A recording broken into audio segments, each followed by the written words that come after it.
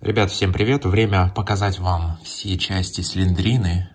Кто не знает, эту игру сделал русский чувак, поэтому надо посмотреть. Это все, что я нашел, это все вот одна и та же игра, по сути, только в разных вариантах. Я только, знаете, что сделаю? Вот эти игры я поставлю последние, потому что какая... вот эту надо последнюю делать. Потому что она в 2D, не 3D, а 2D игра. Ну что, погнали. Asylum. Первая часть. Asylum это как бы... Психушка. Психушка, по сути. Так, давайте я только переверну еще разочек. Вот так.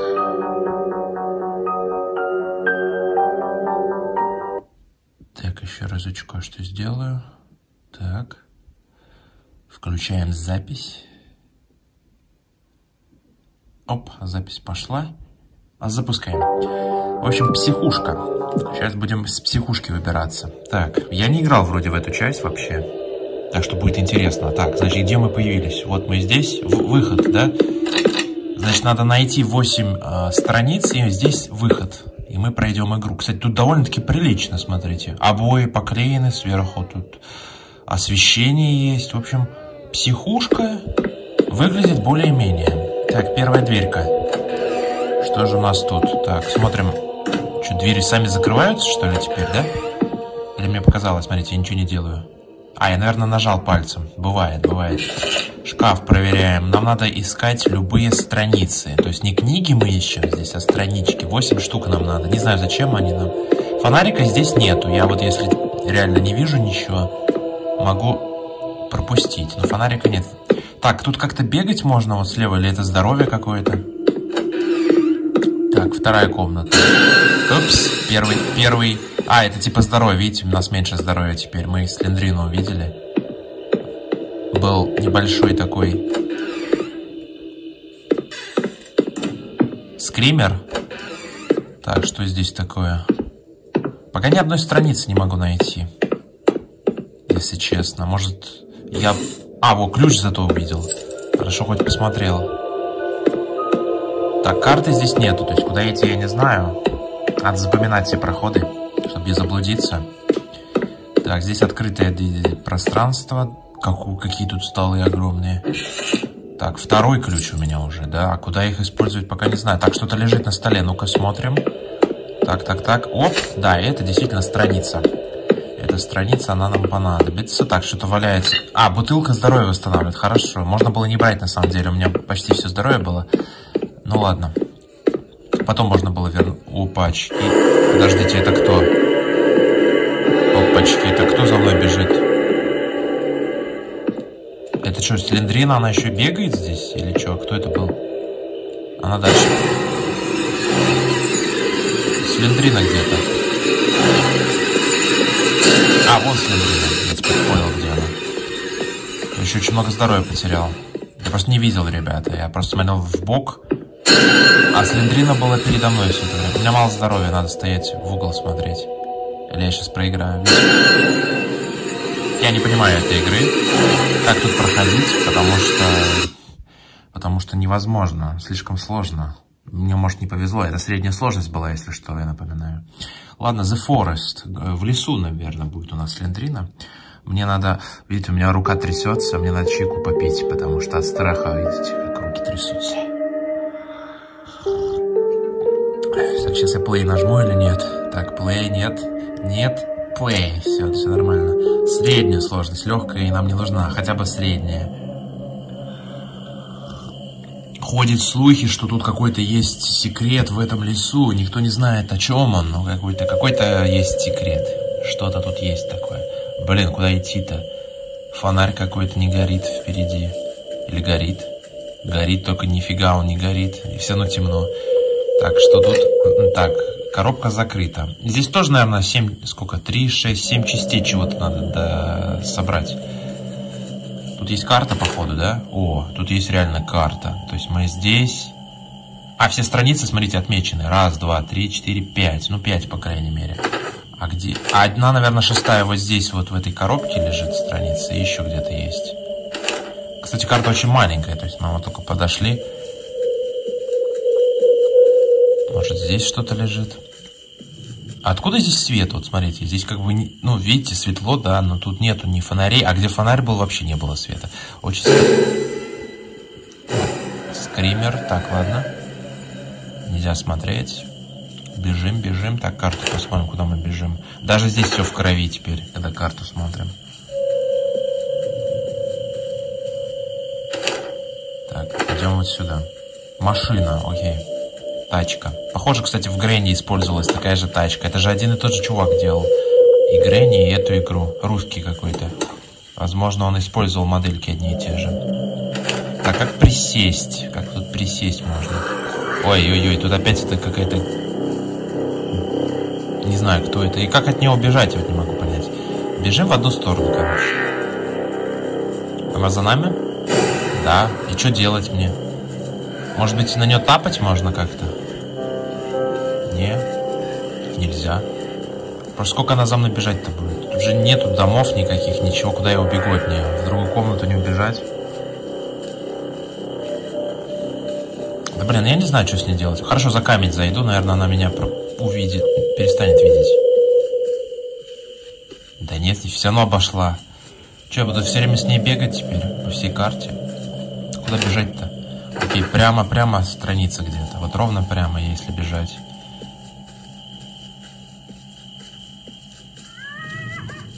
Слышали? Кто-то кричит. О, это пропало, походу. Все, мы можем бежать. Так, где тут? Почти дошли. Осталось чуть-чуть. Вот здесь где-то страница. Тут здание какое-то. В этом доме, значит. Так, ищем страницу. Так, я нифига не вижу. Вообще ничего не вижу. Ну, наверное, на втором этаже, раз есть второй этаж. Потому что зачем на второй подниматься, если... Подождите. Так, это что такое? Ключ. Хорошо. Куда-то ключ. Может быть, сверху... А, это ключи собирать 7 штук, а не страницы, оказывается. Страницы отдельно, наверное, где-то. Вам нужно 7 ключей, чтобы открыть гроб. Это просто гроб. Так, а вот здесь что? Ну, блин, у меня же ключ есть. Как его использовать? Здесь какой-то определенный ключ нужен, что ли? И что мне делать здесь теперь, на втором этаже? В гроб смотреть этот?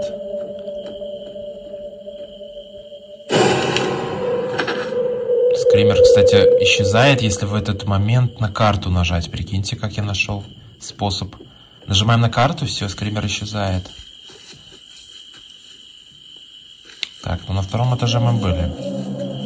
Ну ладно, я заблудился. Погнали дальше. Надоело просто мне. Мне надо еще байку снять, что-то жарко стало. Я сейчас покушал, как раз пельмешек сварил. И чаек пью. Мне прям очень жарко стало. Фу. Эксепт. Слендрина школа. Хорошо, школа экстремальная, тут сложность есть. Нет, ну на средненькое поиграем. Средненькое. Так. Значит, мы начинаем. Здесь опять-таки дверь, наверное, закрыта. Куда надо бежать потом? Нет. Тут такого нету. Тут сразу, смотрите, вниз этаж, наверх этаж. Ну, типа школа. Карты нету. Куда идем, ребята? Наверх, вниз? Давайте вниз спустимся сразу. В подвал. А, тут закрыто, наверное. Да, тут закрыто. Не угадал я. Но если есть любой ключ, можно вернуться и открыть, если найдем что-нибудь. Попробуем тогда на второй этаж пойти. Вернее, на третий, я так понимаю. Это уже третий. Начинали мы на втором. Так. Как тут чисто в туалетах у них. Раковины все сияют. Красота. О, что-то лежит. А, ваше здоровье полное. Это типа аптечка. Опа, а тут что лежит? 1 из 8. Это типа электричество включить, что ли? Я забыл, как это называется правильно. Вылетело с головы это слово. Пробка, что ли? Или как она называется? Катушка. Так, следующее. Тут все закрыто. Ищем что-нибудь, что тут может лежать. Столы пустые. Я все должен пройти, проверить. Здесь нифига не видно, вообще темно, вот смотрите. Как можно что-то увидеть здесь? Так, а с этой стороны? Ну, вроде ничего, ладно. Пустая комната, ну, ничего интересного для нас. Так, здесь у нас кухня, да? Кухня. Можно что-то открыть, посмотреть? О, ключ нашел. Можно вниз спуститься тогда, раз у нас ключ есть. Пойду-ка я. Скример. Все, скример исчез. Скример вообще вот здесь был. Я, короче, вниз хочу спуститься. Я не знаю, куда бы вы пошли на моем месте. Но я вот нашел ключ. Я сразу сказал, что найду ключ. Пойду посмотрю, что там за двери. Вот мне хочется посмотреть, что же там такое. Вот мы спускаемся на первый этаж. Если ниже еще этажей нету. Наверное, первый. Так, использовали ключик. Так, что тут? Закрыли дверь. Лучше открывать, наверное. Чтобы скример не в этой комнате был, а вот там. Использовали ключ, получили ключ, да? Ничего не потеряли, как бы. Но открыли новую комнату. Так, здесь аптечку мы возьмем. Немножко здоровья потеряли. Ага, вот они. Вот они. Мне надо 8 штук, да? Вот сюда они вставляются. Включится электричество, что-то откроется, наверное. Вот вторая штучка, кстати. Может, 2 нашли, еще 6. Ой, я что-то взял в руку или что это? Мишка или что это у меня? Я не понял, что я взял в руку, честно говоря. Ну ладно. Ну что-то в руке, или это глюк какой-то? Так, ладно, это у нас начальный этаж, где мы начинали. Что у нас тут интересного? 2 двери, да? Давайте проверим одну, потом вторую. Так, тут... Это школа же у нас, да? Тут вот учились. Сколько парт? Всего 6 парт, по 2 человека. 12 человек учились здесь. Максимум. Я же правильно считаю? Да вроде да. По 2 человека. Маловато, маленький класс какой-то. Так, еще одна Слендрина. Так, надо открывать, чтобы знать, какие комнаты я посетил уже. Да ё-моё, я ж не смотрел на нее. Вы видели глюк, да? Я на нее не смотрю, здоровье теряется. От страха я должен взять печенюшку. Люблю овсяное печенье, ребята. Наверное, вы тоже? Пойду, вроде ушла она. Угу.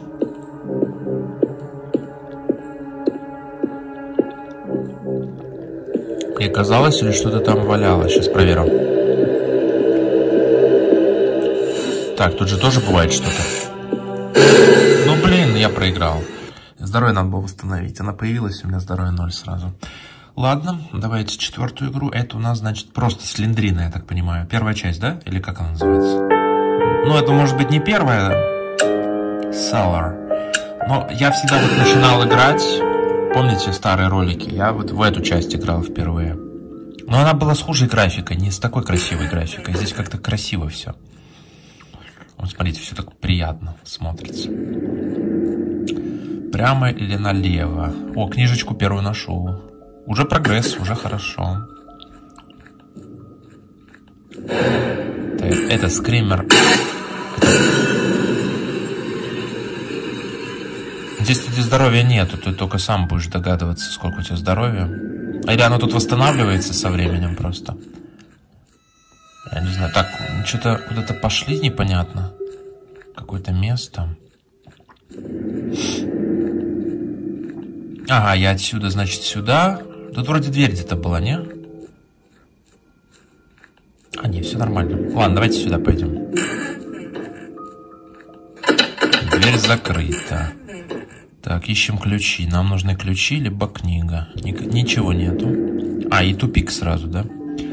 Все, значит, мы сюда больше не идем. Сюда давайте. Та-та-та. Та-та-та. Та-та-та. Так, а что здесь так много? А, вот книжка. Я думаю, что так много всего, а ничего не лежит. Целая комната под чего-то сделана. Для чего-то. Та-та-та. Мне не страшно, я иду. Ой. Все нормально. 3-я книжка. Кстати, неплохо так идет у нас сейчас. Сбор книжек. У меня, правда, 0 ключей. Нужно ключи искать. Возможно, я где-то пропустил ключи. Но реально я не видел их. Но, может быть, где-то валялся. Тут очень много проходов вот в этой территория, куда мы пошли. И там проходы, и тут. Я тут уже прям даже не знаю, куда я иду, на самом деле. Потом как назад идти. Очень сложно будет выбраться отсюда. Так, какая дверь? Ну, как обычно, все закрыто. Так, скример за мной. Надо постоять в стенку посмотреть. Это поможет мне. Все? Да. Просто раз в какое-то время появляется скример. Ну, там раз в минуту, например. Вот так вот игра сделана.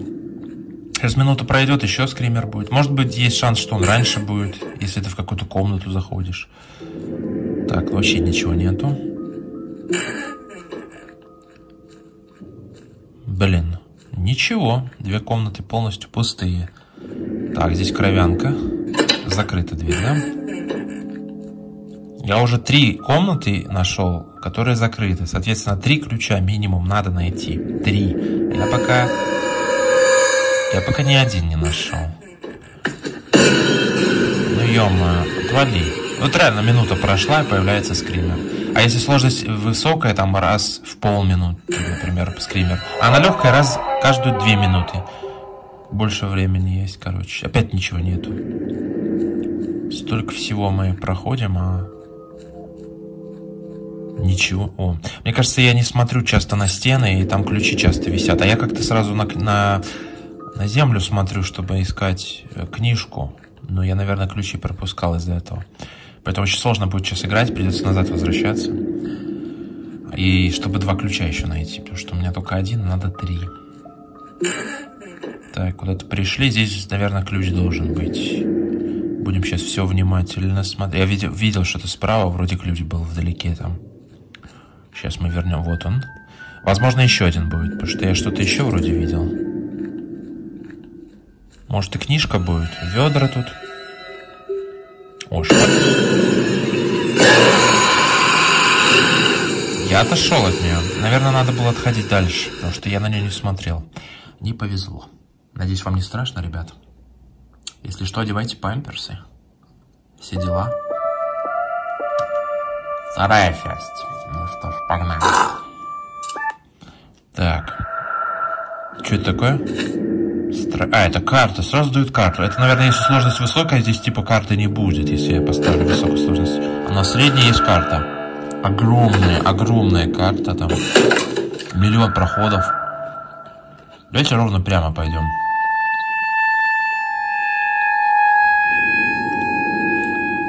Что у нас тут? Шкафчик, в котором ничего нету. Теперь что здесь? Тоже шкаф, пустой, ничего нету. Идем. Блин, я пропустил, куда идти. А, подождите. А откуда мы пришли? Ой-ой-ой, бабуля за мной сейчас. Дверь закрыта, ё-моё. Надо валить. Не повезло, слишком сложно. Так, это называется Slendrina, дом, house of... Что тут называется? Slendrina. А, дом Slendrina. Типа, здесь она живет. Это типа последняя часть, наверное. I need to figure out history of Slendrina. Мне нужно понять сущность Слендрины, кто на самом деле она. Вот, задание такое. И вот эти вот страницы, наверное, нам помогают в этом. Значит, мы вошли в дом, сзади дверь. Так, здесь... А, вот, 8 частей сюда надо вставить, и что-то будет, не знаю что. 8 частей. Так, карта, кстати, есть. Кстати, карта маленькая, но это, наверное, только 1 этаж, тут несколько этажей. Кстати, прикол, а как карту закрыть? Вот я карту нажал, а что? А как закрыть карту? Алло, вы что, вообще, что ли? А, вот крестик. Неудобно сделано, я его не видел. Надо пофиксить, ребят. Разработчики, пожалуйста, пофиксите. Кто еще в Слендрину играет? Вот недоработочка. Небольшая, но неприятно. Ой, сверху ключ. Хорошо, я посмотрел наверх. Так, Слендрина уже знает, где я. Но мы убегаем. Все нормально. Ключ нашли. Часы без стрелок. Нормально. Ой, использовали ключ и открыли секретную комнату. Что же здесь секретного? Давайте смотреть. Какие-то звуки странные, я боюсь, там летучая мышь или кто? А что здесь искать-то? Секретная комната. Чё? Слендрину, что ли, нашли мы? Это то, что мы должны были найти. Что тут сложнее всего в этой части, если честно. Потому что что-то тут прям очень много скримеров этих. Нормально не пройти. Сейчас будет снова Слендрина. Она, наверное, каждые 15-20 секунд, что ли, тут? Или мне просто не повезло? Может, тут на картину можно нажать секрет? Очень много картин, посмотрите. Правда, непонятно, что она рисована. Что-то уж совсем мыльно, да? Так нечетко нарисовано, непонятно. Так, идем дальше. Пока ни одну часть не нашли, мы вообще ни одну. Дверь открыта, кстати, прикиньте. Тут, по-моему, она и отсюда и вышла в начале игры. Первая часть. Это, короче, спальня Слендрины, я так понимаю. Зачем открывать здесь, я не знаю. Мы, наверное, что-то можем найти, типа... Ключ, наверное, может быть. Так, тут дверь была открыта. О! Вы видели, да? Мы типа что-то активировали, что ли?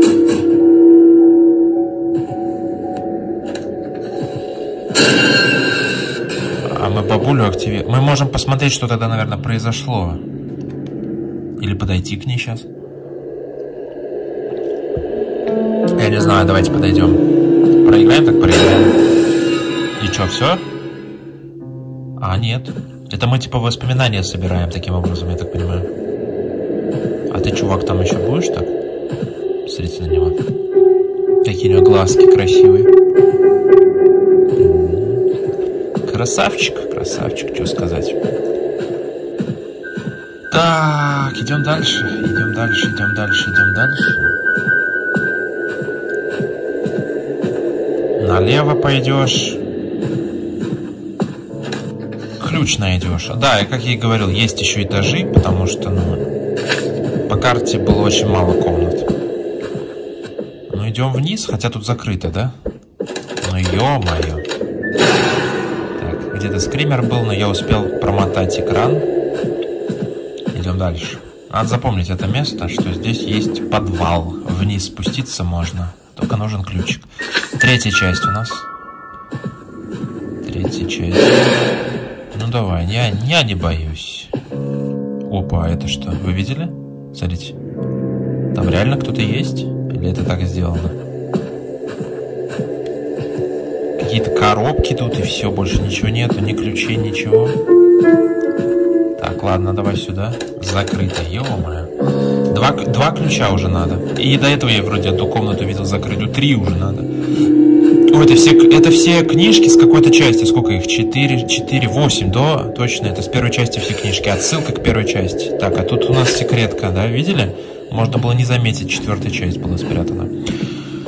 О, ключ валяется. Тоже можно не заметить. Но я как-то случайно увидел. Так, мы вышли куда-то. Так, а можно их сразу сюда? Не. Так, ладно, пойдем прямо тогда. Вот тут использовали ключ. Какая-то комната есть.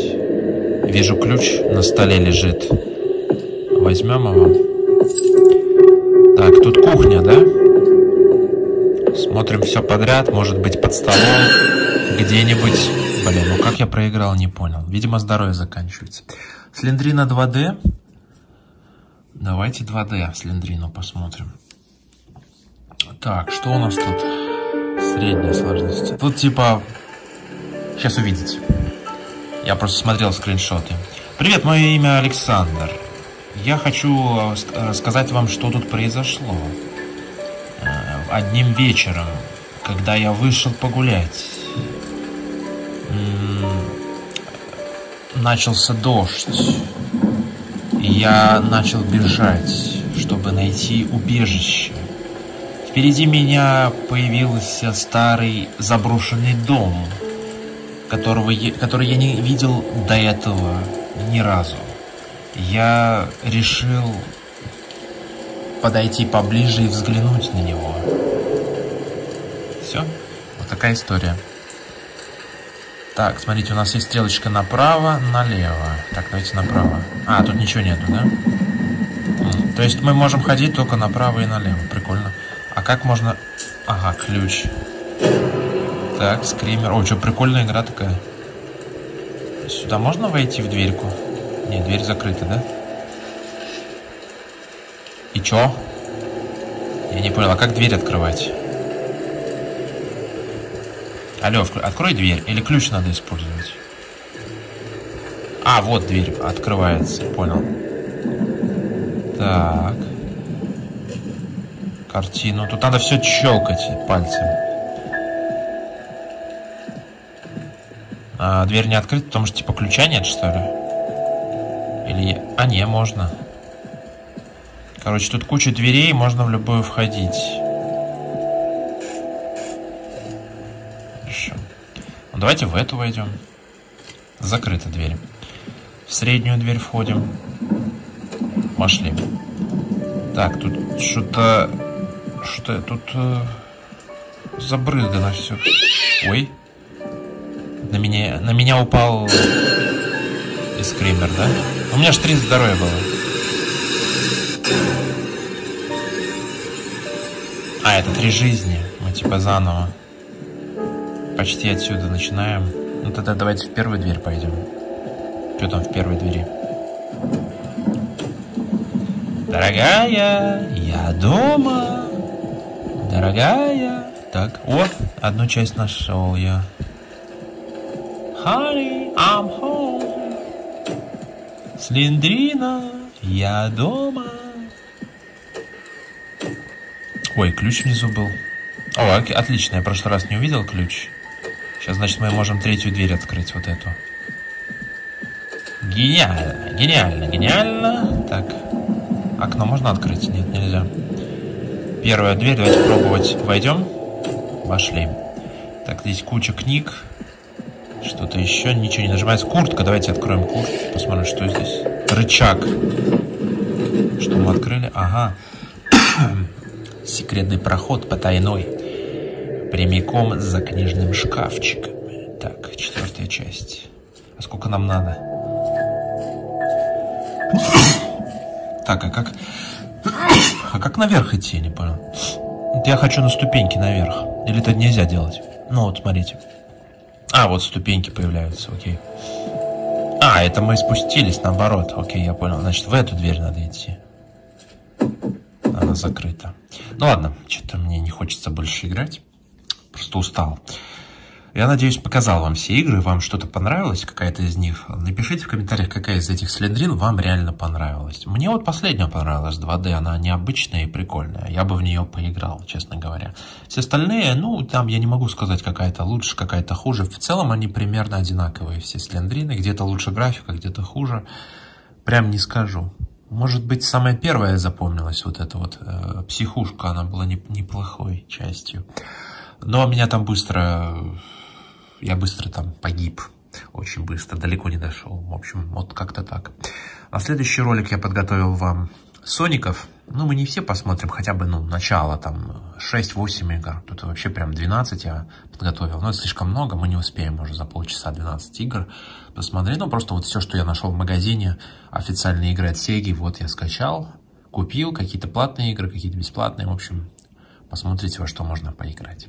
Ну все, спасибо, что смотрели. С вами был Андромалик. С вас лайк, с меня новый ролик. Пока-пока. Не болейте. Берегите себя. Увидимся.